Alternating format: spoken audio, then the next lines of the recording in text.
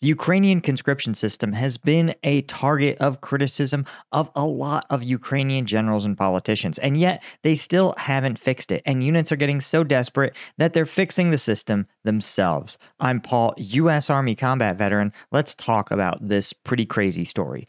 So this is actually coming to us from the New York Times, but I'm taking it from this other site, but the title is just "Troop-Starved Ukrainian Brigades Turn to Marketing to Attract Recruits." And that's actually, to me, sort of burying the lead. And while it is a really interesting profile, particularly of the Da Vinci Wolves, and what's fascinating, first off, is that if you're a fan of this channel, you probably already know who the Da Vinci Wolves are. They're a brigade, one of the country's elite brigades, who have been involved in the fighting in Ukraine since 2014.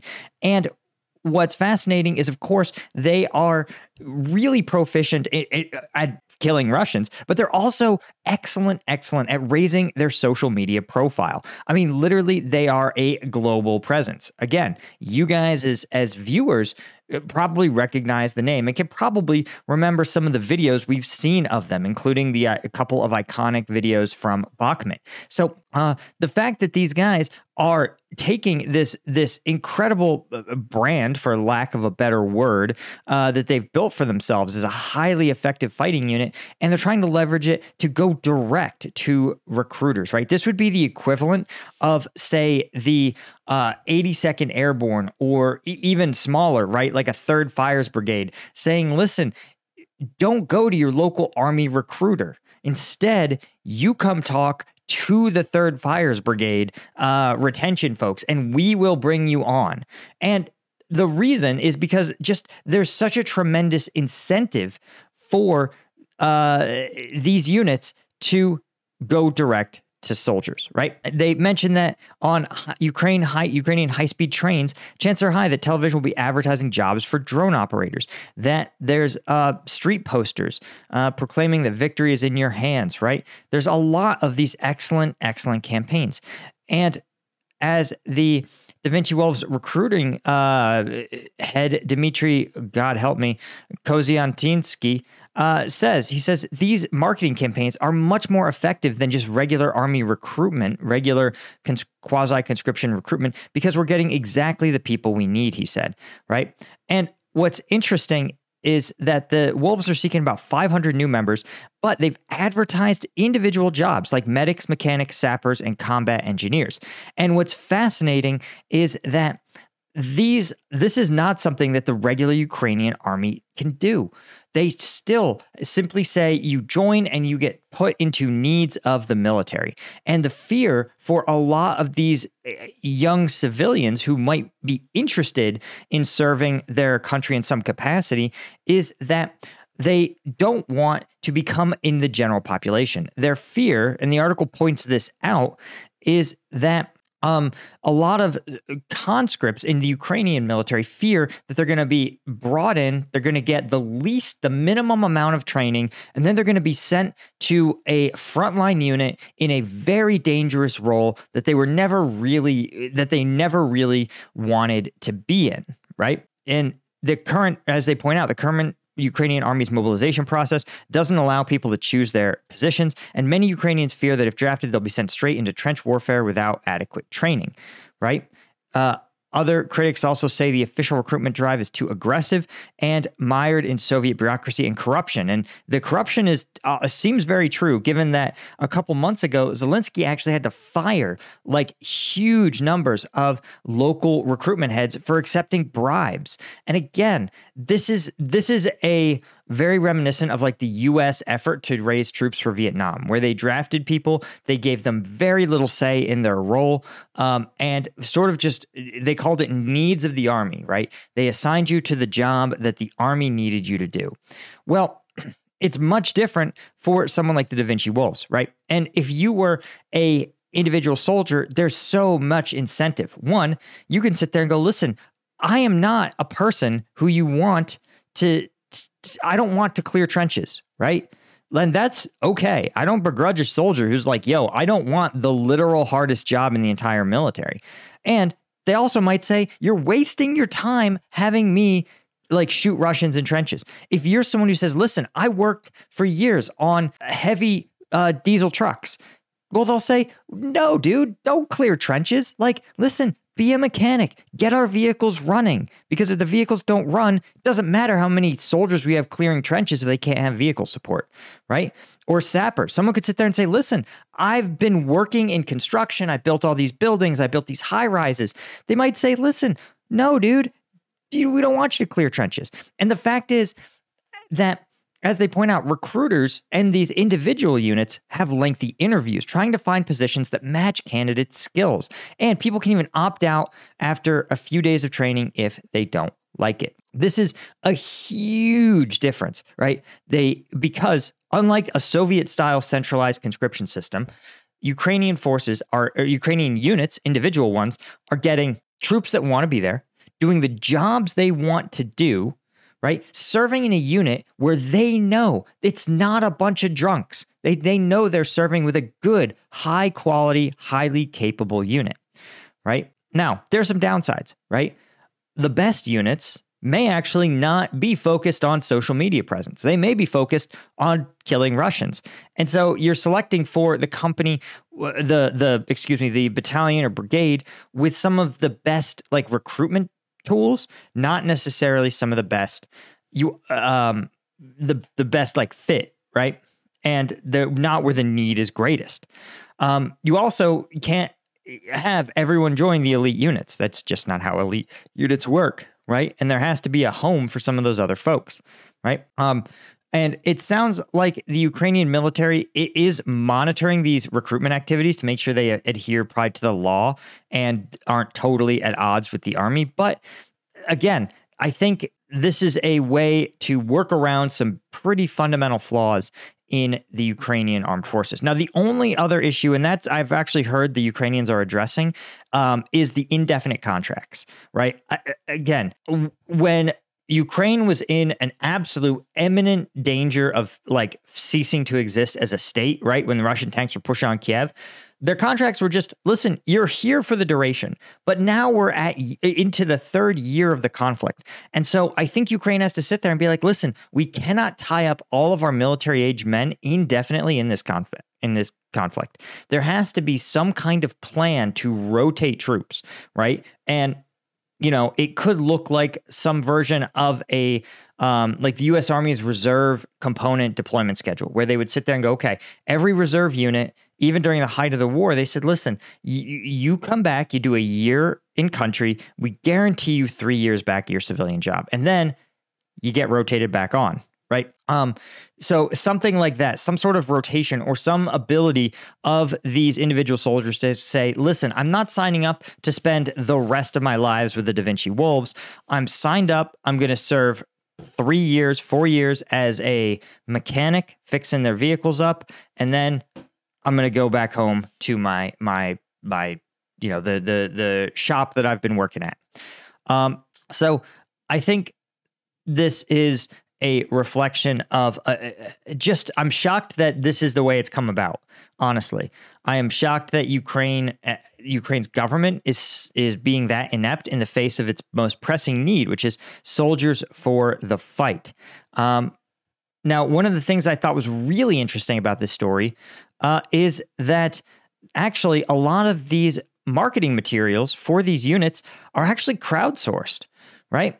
They actually crowdsourced appeals for labor and equipment. The Da Vinci Wolves relied on a network of supporters to design and produce their ads, and that its office was actually provided free of charge by the Kiev City Council, its recruitment office. So you could see that these guys are really, again, the Da Vinci Wolves are very good at marketing. They've got a whole bunch of people all over the world who spend their own time putting these apparently excellent ads together, right? And here's an example of just how disconnected these two, the formal conscription office and the Da Vinci Wolves individual effort. Right? Brigade officers of the Da Vinci Wolves complain that conscripts, these are the ones recruited by the Ukrainian government, recruited by official system, are too old, in poor health, and unmotivated. An officer within the battalion said that of 200 conscripts the brigade received, only 25 had any kind of desire to fight. He said, quote, "Our task is to recruit volunteers faster so we get fewer of these people who are absolutely unmotivated." And that's the truth, man. If you've been in the military, you know that if a soldier doesn't want to be there, it is worse than having no soldier at all, right? Because a soldier who doesn't want to be there is going to make mistakes. They're going to be a liability. They're going to, not care about the important things like not revealing your position to the enemy, right? Maybe they're going to start a cooking fire that'll be a literal smoke signal to Russian drones, or they're going to not camouflage their position properly, right? Someone who's unmotivated creates risks for the entire unit. It's better to just have be understaffed with a motivated team. And as they point out, the Da Vinci Wolves, right, with 50,000 people on its Instagram, and they've actually produced some highly some slick videos explaining what sappers do and what drone operators do, or featuring soldiers preparing for a ground assault, right? Giving people a sense of, I understand what's happening. And honestly, the U.S. Army could stand to follow some of these guys' concepts, right? The more people feel like they understand what they're signing up for, the better off they're going to do, right? And the fact is that there's even been a open source platform that someone has created. I'm trying to get the name here, called LobbyX. LobbyX is actually an overall recruitment platform, but they've created a special section just for military jobs. Over 500 units have posted jobs on the platform with around 3,200 open positions. And the thing is, it's gotten 80,000 applications, right? That's probably something close to this year's recruitment number for the Ukrainian military, right? This would offset their publicly acknowledged KIA losses by threefold, right? If every one of these people was accepted. Of course, there are thematic hashtags that can help narrow the search. And again, brigades advertise a lot of non-combat roles, right? Like a cook for a military intelligence unit. Guys, MI battalions have cooks. They also need to eat food. And if the military intelligence people can't eat, they cannot do military intelligence work, right? Or a digital designer in an assault brigade. Again, for this sort of public outreach, or even potentially helping to design or conduct sort of map planning stuff for, folks at the brigade level. And I think what's also interesting, though, when you have this kind of every unit for themselves in the recruitment world, he said there's some competition between units to get these best recruits. And actually, the Da Vinci Wolves said their competition is the 3rd Assault Brigade, which is actually, I didn't know this, a branch of Ukraine Special Forces. Because the 3rd Assault Brigade, again, you see how powerful their social media is. We've all heard of them, right? We all know who they are. We all know what the 3rd Brigade has done, right? Deploying to Avdiivka to cover the assault, right? And when you have these kind of stories about your unit, you're going to create the mystique that's going to bring in new soldiers. Again, when you combine that with the soldiers feeling, or the recruits feeling like they know what they're getting into, it's absolutely just a win-win situation. The units get a better class of soldier. Recruits get to do jobs that they feel most comfortable in and that suit their personal risk tolerance. Again, it would be, and if you served in the GWAT, you understand that when you put on the uniform, you sign up for a certain level of risk. You understand that. But to have someone and have some sense that the job you've signed up for is the job you're going to do is just so important. Again, as MPs, yeah, we deployed and we got tasked to do something quite a bit different than what we were trained to do as battle space owners. But ultimately, we still were able to connect our training to what we had to do, right? We found these Afghan border police units, these Afghan national police units. That's who we partnered with. And we worked to basically do very dangerous law enforcement, right? And all my MPs were motivated to do it because this was within their wheelhouse. We were asking them, obviously, to do a hard, difficult, challenging job that was a little bit outside their training, but they knew that this was what they had signed up for. Whereas if they were expected to operate a tank or cook meals, right? Be cooks, they would be furious, unbelievably unmotivated, because again, you've got to have soldiers doing the jobs they believe in.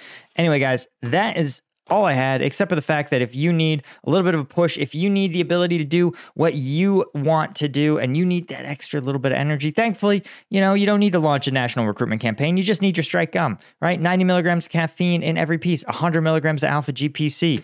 Best of all, natural caffeine, right? This is literally, they just pull the caffeine out of natural coffee beans, right? So it's not like this chemical-y stuff that they encapsulate in lipids. And honestly, it hits different. I don't know how else to put it. If you've ever taken like a caffeine pill and then you've had like a cup of coffee and it tells you, oh, this is the same amount of caffeine, but you're like, no, it's not, dude. Like the caffeine pill, it like hits hard. It makes you feel funny and then you crash super bad. Whereas the coffee like really carries you through all day. That's because the caffeine is naturally derived, right?